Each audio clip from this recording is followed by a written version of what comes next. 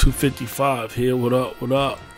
So this Saturday and Sunday, we can expect some top DBZ action for some of the best players around the planet.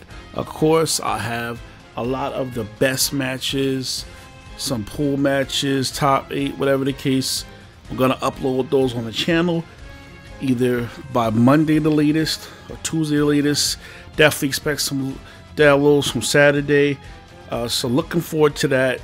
Even though this game is almost 5 years old at this point, this game is still so enjoyable to watch as well as to play, and I love it. Why the devs have decided that they're not going to continue to support the game? Probably because Arc System is getting paid to make other fighting games, or they are already working on part 2. I don't know, but this game was hugely successful, and from what I understand, the game is more successful than they even originally planned. I don't know what they're thinking, but here it is. I guess a possible announcement here, maybe they'll do it at Evo, is that we're going to have Rollback netcode announced. I'm not 100% sure about what Rollback netcode is going to do for this game. I feel like the people that love this game already love it, and the people who aren't playing it already, I'm not sure what Rollback netcode is going to do, unless there's going to be another World Tour final for 2024 or 2025.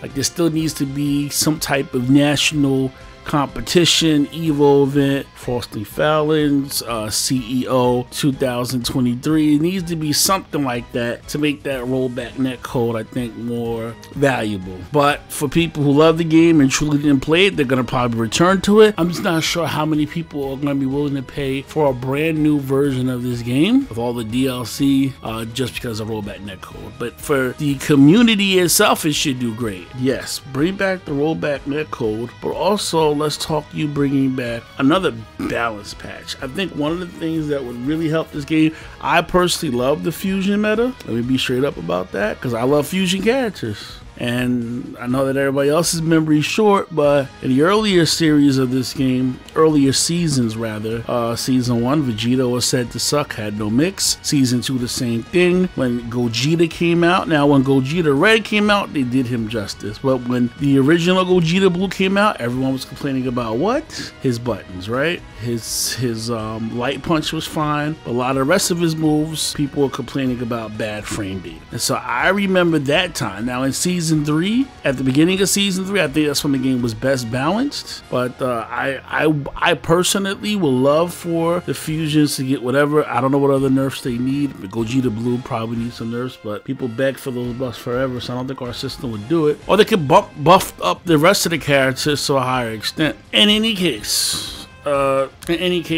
along with this rollback, there needs to be, even if they just announced the rollback and then they mentioned that they're going to bring out a new patch, I think that would do more wonders for the game than anything, because it seems to be these community people that hate the fusion meta, but the fusion characters are usually the most popular, so the more casual fans will be happy.